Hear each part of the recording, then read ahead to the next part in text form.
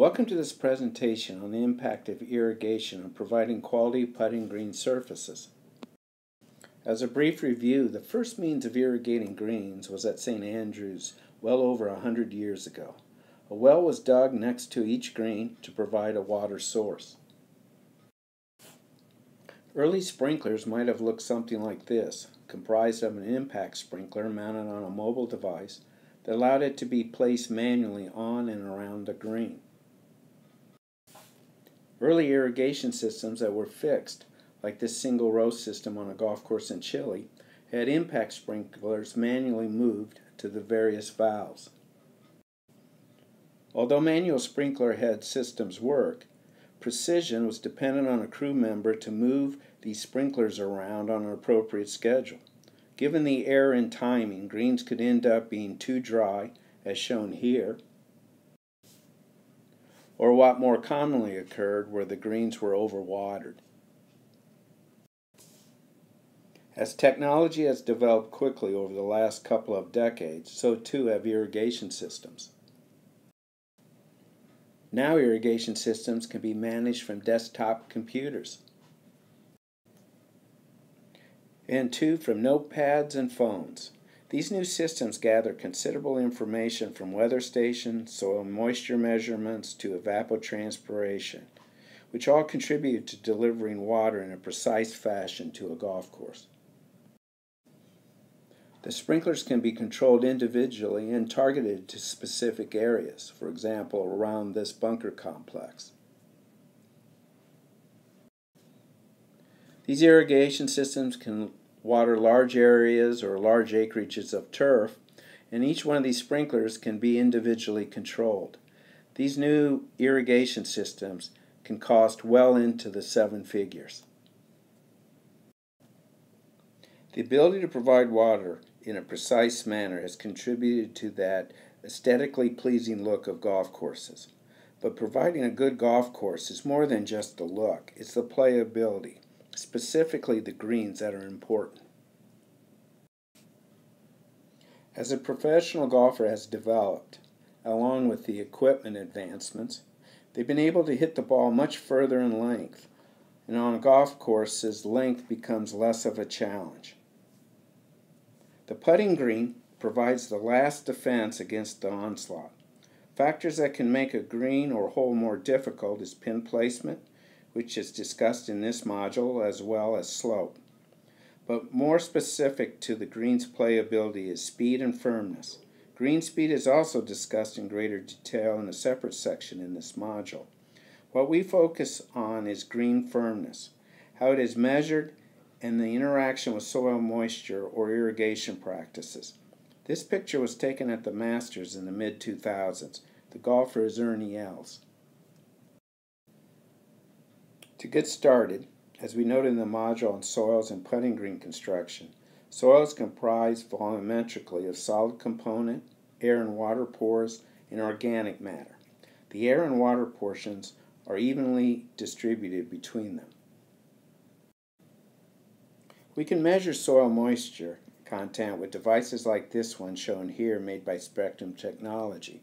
Hopefully this device looks familiar because it was discussed in the module on irrigation. So if you need to review or see how they work, please consult that module. In conjunction with measuring soil moisture, we also need to measure firmness. The device or firmness meter shown here is used on the PGA Tour. Again, to see how this device works in other firmness type measurements, see the section on greens, firmness, and speed in this module. Just as a point of interest, the yellow device shown here is called a Clegg impact tester, which is a similar in operation of the firmness devices described prior. But this is the official device used on athletic fields. Sports fields where football and soccer, for example, are played, this device is used to measure surface hardness and is related to player safety. For example, there's a range where the field is considered safe. The Clegg meter measures in what is called Gmax. So if you are around sports, you may hear that term Gmax used in referring to field hardness and the safety of the field.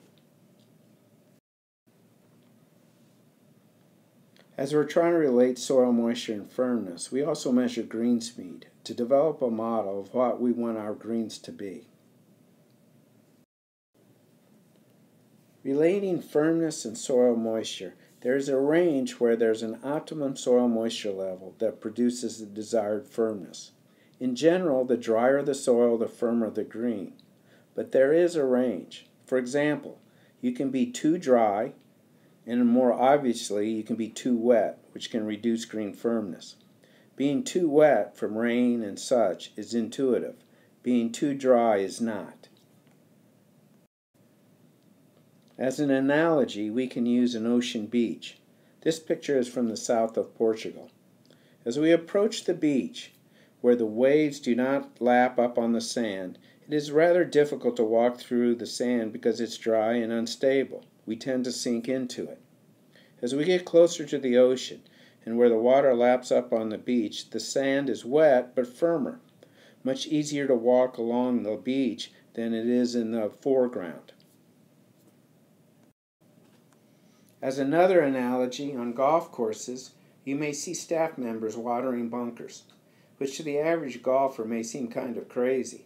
But by adding a light amount of water to dry bunker sand, you can firm it up and actually reduce the likelihood of the ball creating a fried egg or become buried in the sand. In the two previous slides showing how sand can become too dry and less stable and firm, putting greens, on the other hand, can become dry, but due to their root production are more stable. Now you may think if I turn the water off, I can dry a green down and make it real firm like this research green. Actually, this green is not firm as you may think. Contributing to green's firmness, besides moisture, is traffic or all management practices like mowing, rolling, etc. that compress or add firmness to the surface. If your green looks like this, which is basically dead and not a good sign in itself, you are not doing much to it, so it's not as firm as you think. The second thing is the green speed, again on the surface, is not as fast as you may think. You may think dead grass putts fast, but actually the lack of smoothness produces a slower putting surface. When we are looking at firming up greens, especially during tournaments, we are using all the data we have collected from firmness meters, soil moisture meters, and also from green speed data to build a model where we want to be with regard to our greens prior to a tournament.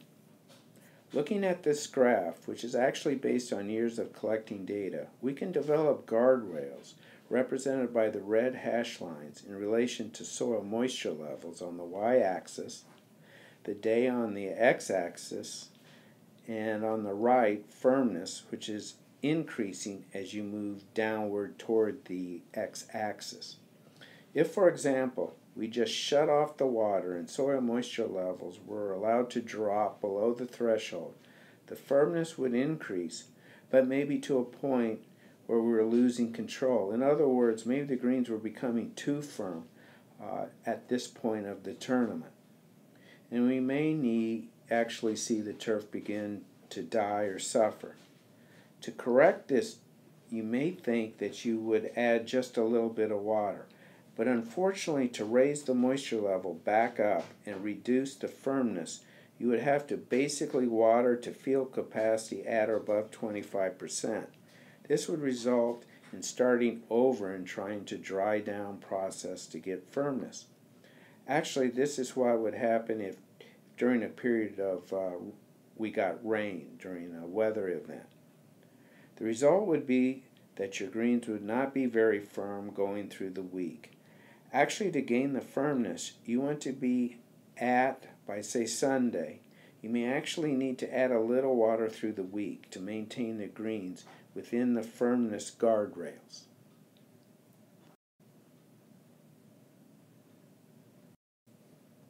So what does it look like when you lose control? Maybe something like this. Or something like this. Actually, this picture and the previous picture were taken from golf courses that were hosting major tournaments. Understanding what firm greens are and how to accomplish it is not always intuitive.